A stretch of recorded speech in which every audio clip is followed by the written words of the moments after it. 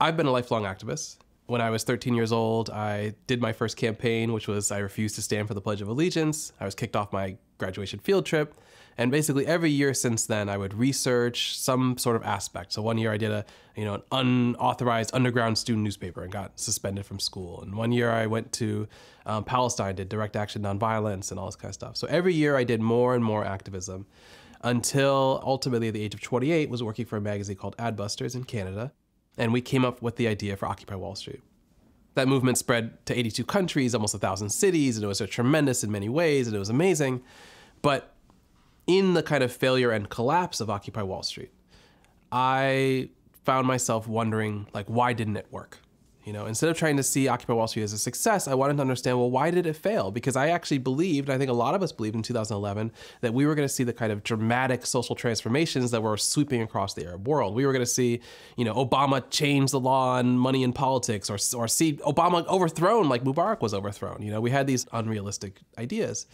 But, the thing about Occupy Wall Street is in many ways it was the paradigm of the perfect social movement. So I wanted to understand, well, why did this perfect social movement, a social movement that was nonviolent, that spread everywhere, involved lots of people, why didn't it work? So in the immediate years after Occupy Wall Street, the first kind of understanding and theory that I kind of came to is that Occupy failed because it was pursuing a broken theory of change. We had been acting as if if you just get enough people into the streets, largely nonviolent, unified behind a message, that change will happen.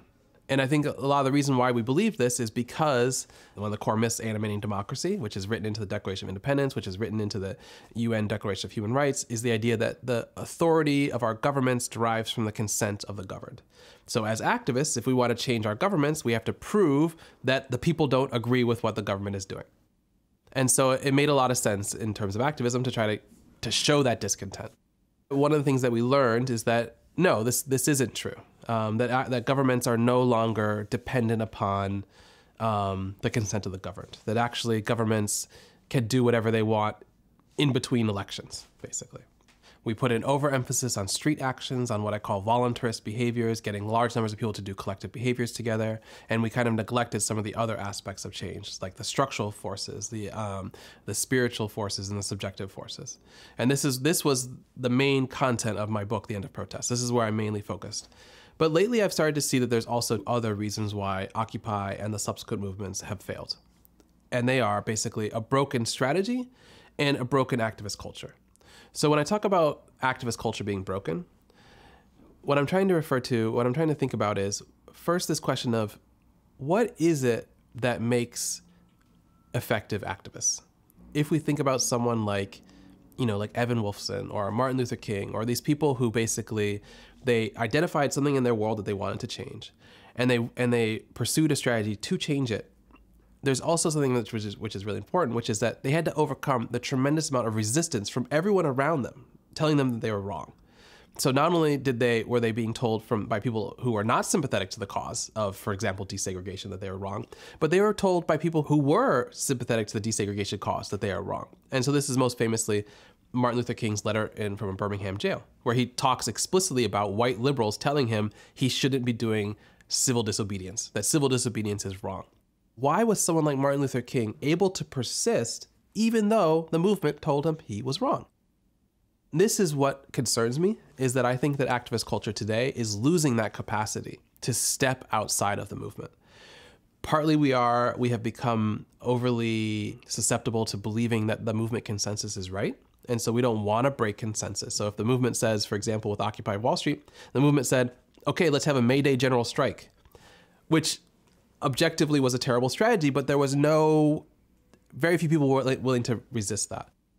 The future of activism and the creation of effective forms of activism are dependent on creating characters who are able to resist the tremendous pressure to conform.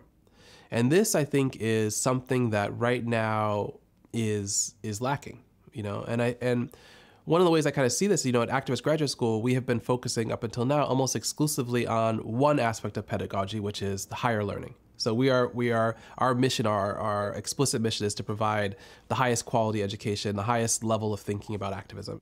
But there's a whole other component, which is this component of character development. How do you create people who can resist the pressure to conform? One answer to what the future of activism is a return to a kind of deep thinking about pedagogy, but also specifically around this question of what is it that we need to be doing to train activists to resist activism? What do we need to do in order to use the tools of activism against activism? There's been a growth of like kind of a activist industry, an industry that is promoting one vision of activism that is not designed to create radical and revolutionary social change.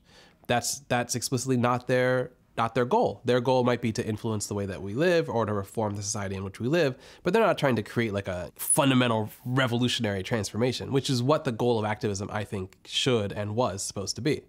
And so one of the ways that that's playing out, though, is the creation of the mainstreaming of activist culture in ways that promote conformity of thought. And so this is, I think, one of the things that I find very potentially troubling. And I think that this really came up a lot in for example, the UCLA class on the housing justice activism, is that a lot of students who were doing the best, quote unquote, the best work, when we looked at their campaign plans, it was the most articulated, the most thought out, the most nuanced and sophisticated. They themselves would write in there, oh, these ideas are not my own. They're the ideas of the movement. And this, to me, I said to them, this is complete bunk. Because if you had talked to the gay rights movement in 1983 and said, write down the campaign strategy that's going to bring us success, they would have been pointing in the completely the wrong direction. That's the whole point of Evan Wolfson's story.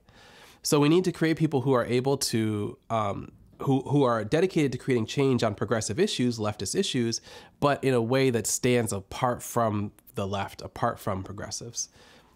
This presents a whole bunch of challenges, funding challenges and social support challenges and feeling isolated. The pressure to conform within activism is one of the reasons, if not the main reason, why our social movements are failing. I think that we need to somehow create some sort of way of rewarding the outsiders, rewarding the eccentrics, rewarding the moonshots, not just all pursuing the same strategy, not thinking that coalitioning is going to help or work or be better. This is one of the core orthodoxies that we subscribe to, is we think that if we work together, we will create change. It makes perfect sense, but it doesn't actually seem to be true. In fact, it seems like that dramatic social change seems to be achieved by outsider ideas that all of a sudden start to work. And so this is one of the challenges, is how are we going to change activist culture? And I think this can only be achieved by activism against activism. We can't change activist culture by standing outside of it. Like, obviously, there are lots of people who are opposed to activism because they don't agree with activism. But we need to be the people who are changing activism because we precisely do agree with activism, that we want it to be more effective. And so I think a lot of the work that I was doing after Occupy Wall Street was first just raising the question of, like, are we even winning? Is this success? The Women's March gets 1.5% of the population to protest in the streets on a single day. That's insane, 1.5. But is that winning? Is that success? And I think that it's not. It's not winning and it's not success. And I think that in order to figure out what winning and what success looks like, we have to go back to this question of pedagogy. We have to go back to this question of character development. We have to go back to this question of, like, how do we create activists, and can we create activists?